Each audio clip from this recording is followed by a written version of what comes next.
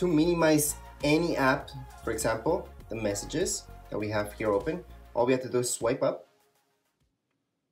and just swipe all the way up and it's gonna minimize. And yes, I said minimize because you didn't fully close it. To fully close an app, let me just open up another one.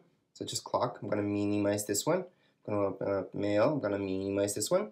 Okay, so in order to close these apps, we're gonna have to swipe up until around here and we're gonna see our apps popping up.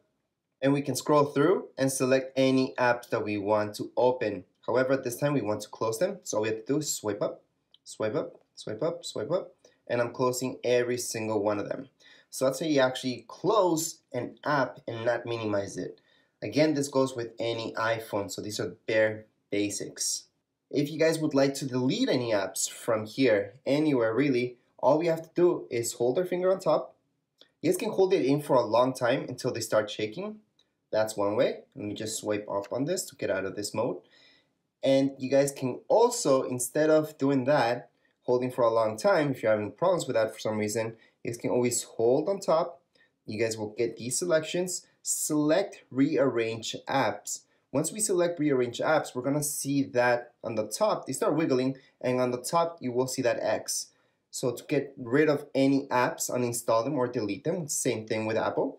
We're just gonna tap on that X and delete it. So I'm not gonna delete that one because I want to show you guys what that is, but I'm gonna delete the watch one for now. So if you don't need it, you can just delete it. Same thing goes with tips, although for you guys, I would suggest keeping that for now. We're just gonna select right now, delete.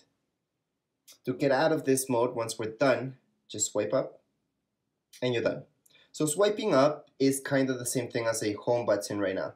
So if you guys are watching any other videos, which I have other ones on the iPhone 6s and so on, then they have a home button, and every time you guys want to get out of stuff or see all your apps, it's using the home button. In this case, we're just swiping up. That's the difference with these newer iPhones.